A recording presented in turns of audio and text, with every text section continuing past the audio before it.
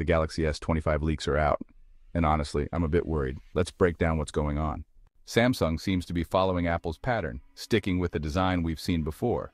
These new Galaxy S25 renders from Android headlines and on-leaks, well, they look almost identical to the Galaxy S23. Sure, thinner bezels are nice, but is that enough? Where's the innovation? A 6.17-inch display, a smaller body. Sounds good, right? Not so fast. Shrinking the chassis while packing in more powerful hardware might cause problems. Samsung is upping the RAM to 12 gigabytes but keeping the battery at 4,000 mAh. In a tighter space, cooling could be a serious issue, especially with the Snapdragon 8 Gen 4 chip inside. Here's the real concern: heat. If you've used a Galaxy S series phone, you know what I'm talking about. That device running hot warning. It's a frequent issue, especially when shooting 4K video. A smaller body means less room for cooling.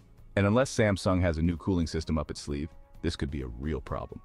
With the Snapdragon 8 Gen 4 chip, Samsung needs to step up heat management. Otherwise, all that power might go to waste. If they don't nail this, we might be dealing with the same overheating issues in 2025. The Galaxy S25 leaks are interesting, but they leave us with more questions than answers. Will Samsung fix these issues? We'll have to wait and see. Drop your thoughts in the comments. And if you enjoyed this breakdown, hit like, subscribe, and stay tuned for more tech updates. We love you.